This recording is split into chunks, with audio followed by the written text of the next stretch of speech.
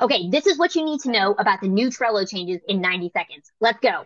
First of all, the new change is that Trello is only allowing 10 people, 10 collaborators, members in your free Trello workspace. A collaborator is a workspace member, someone on your board. That's what it means. We'll have a link where you can go see exactly how many collaborators you have. Next, the timeline. It's April 8th. What happens on April 8th, Mike? On April 8th, you can't add any new collaborators if you're over the 10 collaborator limit, but nothing else happens. Your boards don't get frozen, your workspace doesn't get frozen. It just carries on working. You just can't add new people. And then following on, May the 20th is the date where they cut this in, and you can, from that point, your boards will be frozen if you're over the 10 collaborator limit. Yes, and just to call out, you're not losing any data. They're not like gone frozen. They're just read only. So you can still see what you need in there. You just won't be able to edit until you upgrade or get under the limit.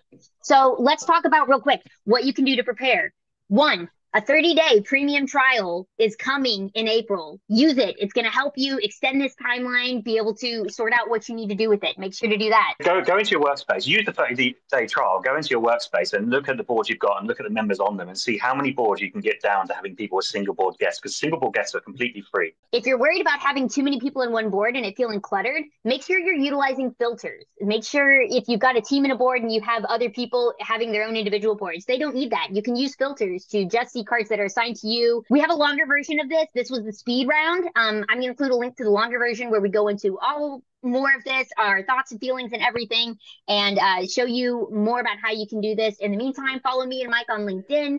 Join the Atlassian community. Head over there, ask your questions. There's lots of people who are asking similar questions to you and lots of people responding, and we will see you over there.